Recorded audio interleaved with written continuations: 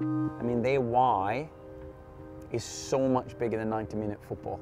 It's so much bigger than that. I hope they understand how much they can actually influence not just the sport, but people.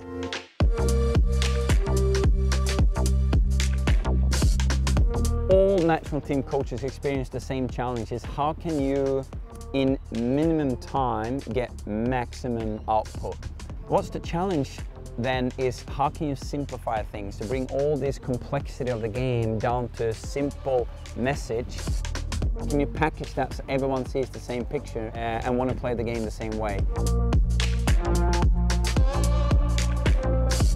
Well, I actually think I could have done a better job in educating and informing the fans and the people outside of the circle of why we've done what we've done.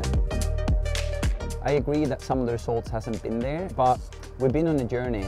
We scheduled the toughest schedule in the history of this program with top-ranked teams. At the same time, I looked at between 50 to 60 players, 17 debutants. We've done that on purpose.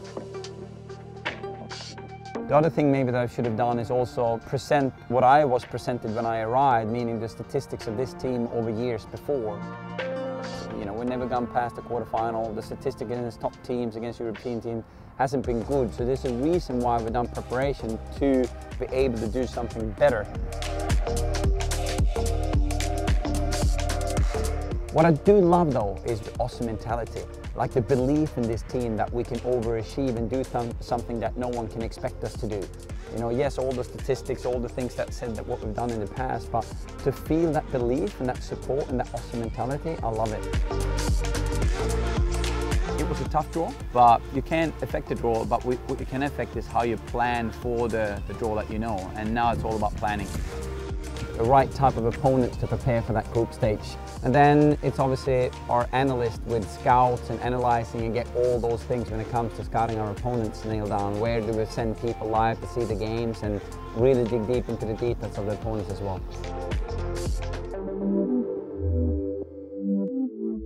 I've established some routines over the years. You know, 22 years in coaching, you get to know yourself, what you need to do. And I'm a really, really hard worker up until that last meeting the night before the game. Once you've done that, I'm of the mindset that on game day, you shouldn't talk too much to players because you've done all the preparation. On game day, they need to be in their own headspace and prepare themselves.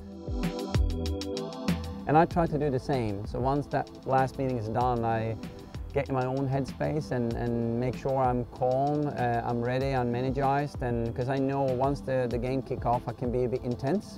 I should have a GPS on and see how many steps I walk or run during a game. So in order to get my mindset right before the game starts, I have some routines. I meditate, for example, on game day to be ready. Expectations is a difficult word, I think, because expectation is based on assumptions sometimes. The one thing that I did have expectations on is sitting on the opposition bench, coaching against the Matildas. I saw and felt a team that was very difficult to play against, an intense, aggressive team that was willing to wear that jersey with pride and give it all, every single minute, any game. And when I came on the inside of that team and understand the DNA and the culture of this team from way back, I now understand what that never say die means. This team have already established a DNA and a culture. What we can do though is get one day better. Get better, whether it's technically, tactically, mentally, physically, making sure everyone sees the same picture. Because that's the #1 challenge with a national team. Like in the last camp, I think we had between 10 to 15 different clubs that they represent when they come into national team, and then you have a few days to put it all together. They need to see the same picture so we can play the same way and get the cohesion and chemistry in the team.